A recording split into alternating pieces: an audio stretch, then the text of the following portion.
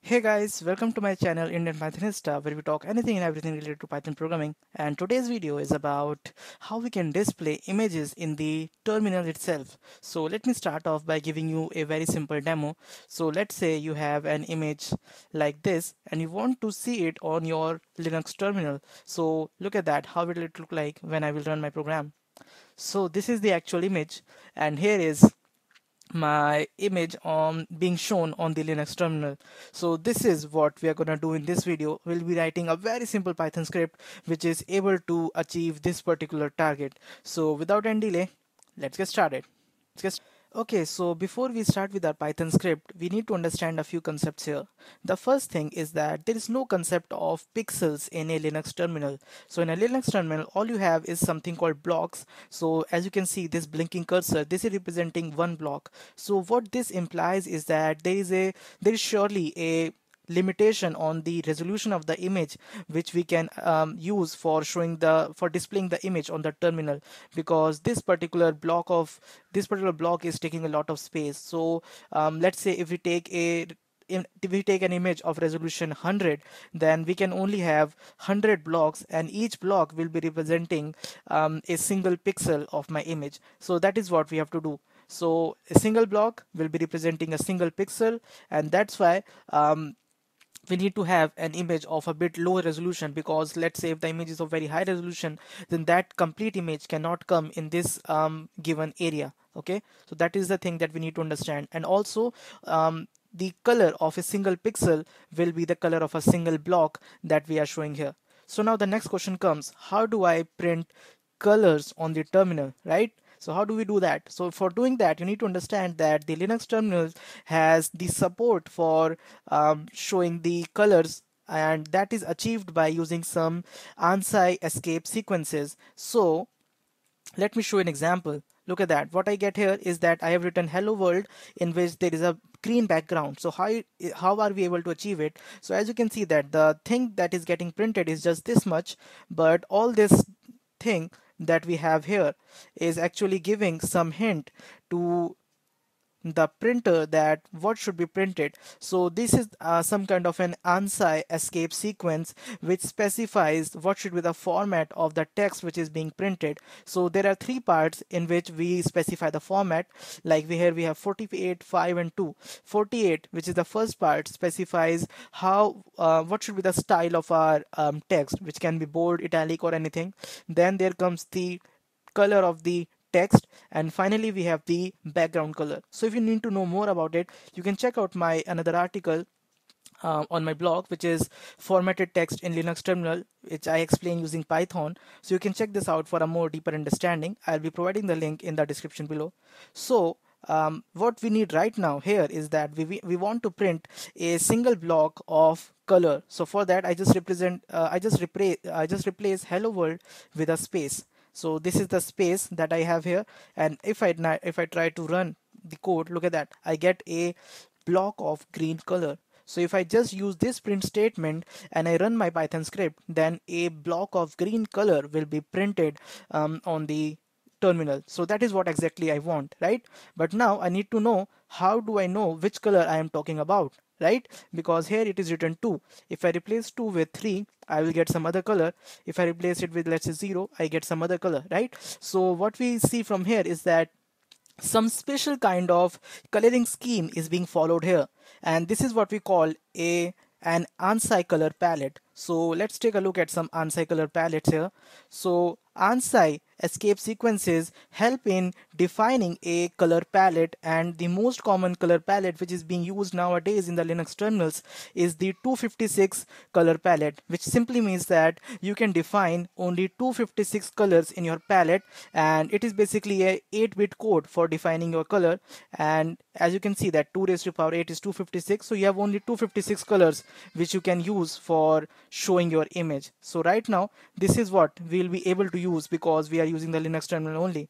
So now the problem comes here. The problem is that the image that we'll be having, the data in the image, like which pixel represents what color, will be obtained in RGB format. So what we need is, we need a program which is able to convert a given RGB color format into some ANSI color code, which is the 8-bit color code. So that is what we need to do. And while I was surfing through some Stack Overflow questions and their answers, I found this one which was quite convincing. So here is a solution which helps you to write a function which can convert your given RGB color code to the ANSI color code, which you can use for printing a particular color in the terminal. So since this is in JavaScript, we converted it to Python, and here is that particular function. So this function takes R, G, and B values, and it provides you a single integer value in the range 0 to 255, which represents the ANSI color code. Okay, so in order to use this particular function, I have written another function which is called getColor, which takes your RGB values and it returns you this particular code which you can use for printing a block. So let's try it out first. So now if I let's say I want to do print get underscore color, in which let's say I pass 255 comma 0 comma 0. So since I am passing the value of R as 255 G0 B0, it means that I should be able to get a red colored text, and look at that, I got that red colored text, right? So if I just replace if I make it 0 255 0, I get green, and if I replace here 0 and I make it 255 for blue paste, look at that, I get a blue color text. So now I know how to get colored blocks, and I also know how to print them on the Linux terminal. So what we need now is to just download, or you can say load our image using some code, and then just go through its array of the RGB values and just print them line by line on our terminal. So that is what we need to do now. So in order to load an image, I'm going to use PIL, which is the pillow library. From PIL import image. So if you need to install PIL, all you need to do is you have to do pip install pillow. So pip install pillow will install the pillow library for you, and it is a very nice library for image manipulation. So we are gonna import from PIL import image, and another thing that we'll be needing is something called NumPy. So I will be doing import NumPy as np. So this is an image, this is another third-party library for dealing with highly efficient, highly performant arrays, multi-dimensional arrays. So for installing that, you need to do pip install numpy. So once that is done, we are ready to load our image. So I have an image called doc.jpg. This is the image on my desktop. So I'm just going to do img image is equal to image.open. I will pass the name of the image doc.jpg, and I have got my image. If I just try to say it, look at that, this is the image that I have. Now what I need to do is I need to check the shape of my image. I get the shape, okay, so it's size. The size of my image is 320 cross 312, right? So I will need to change the shape of my image a bit so that it is reduced, it is downscaled to some less pixels, so that I am able to show it on the terminal. Okay, so for doing that, what I'm gonna do is I'm gonna specify a fixed height, let's say 100.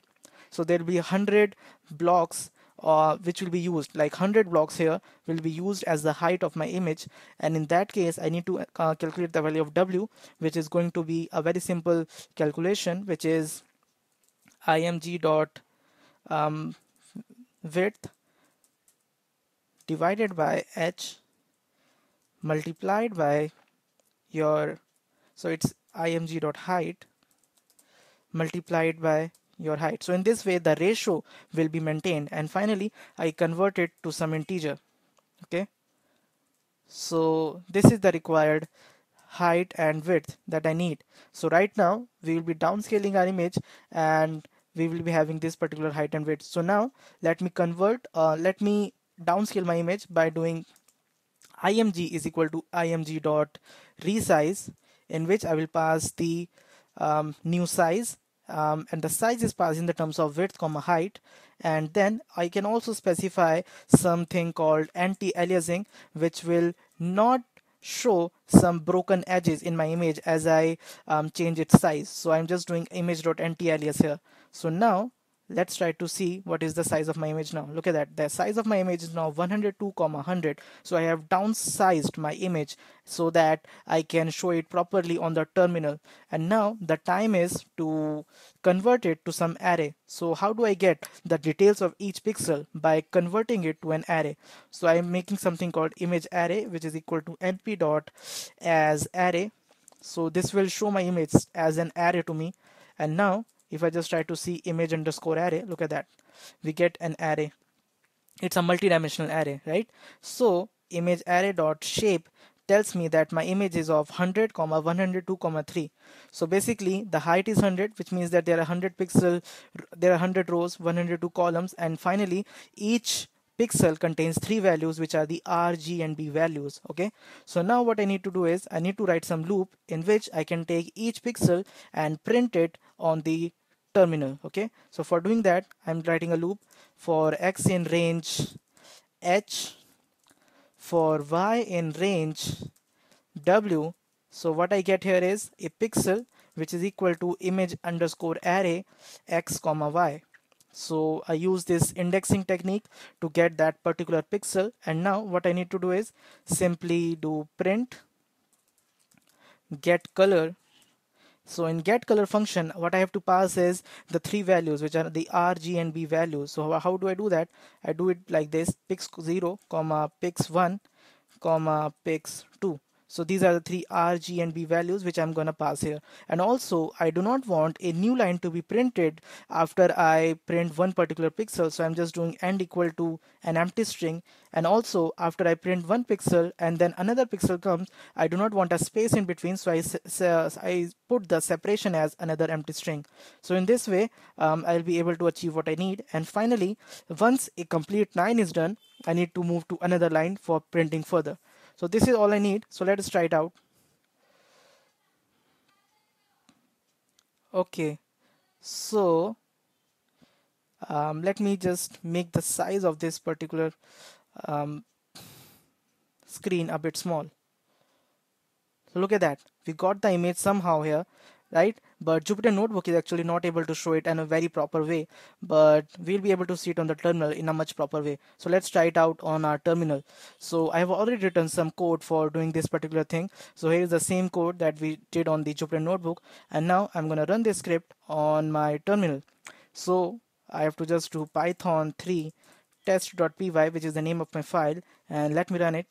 Okay, and now let me decrease the size of my terminal, and here we go, we have got the image. This is the same dog image that we have got here, and here is the actual image, and here is our pixelated image being displayed on the Linux terminal. So this is how you do it. It's quite easy to do. All you need to know is that how do we print colors on the terminal, right? So that is all we need to do, and I hope the concept is clear. I hope you enjoyed it. If you still have any doubts, you can put them in the comment section below. That's it from this video. Thanks for watching.